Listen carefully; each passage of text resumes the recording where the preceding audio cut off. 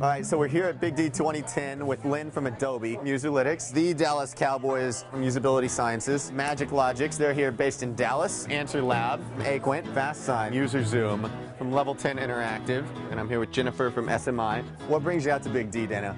So we just wanted to meet people, show them some of the new stuff that we're doing. We wanted to support the conference and to really be able to reach out to the community of designers, developers, and a new group of consumers who might be interested in the types of services that we offer. As well as the users of these tools know that we're here and that we're interested in what they're doing. Listen to them, see what they want from us. These are our people. This is exactly what we're supposed to be. This is our industry. This is our area of focus. And keep our name out there. There's a lot of technology at this beautiful stadium. Absolutely. A lot to see when you get out there. People are great. It's a very open. And we're starting to get a little bit more of a demand from some of the big companies that you guys haven't done this way. So I figured I'd come and check it out and show what we've got. And learn more from other people who are here and the other vendors as well. It's actually a very good networking event, really. And what's your experience been like so far at Big D? Fantastic. It's amazing what this conference has done in just the second year. there's a lot more people here than I was expecting originally.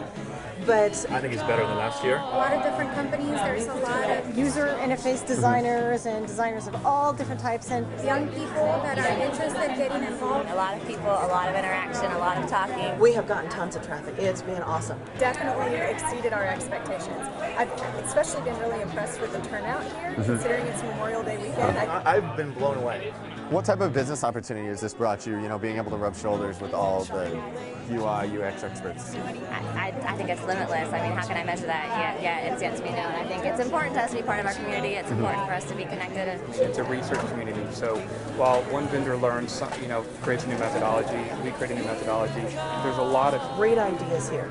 Just listening to people in the aisles, what they're talking about with the different types of technology, different ways to reach out to their users. I felt like we've had an amazing opportunity to talk to a ton of people who really value this kind of research. and find out, how you can help them solve their problems. And so that's what's compelling to me about it.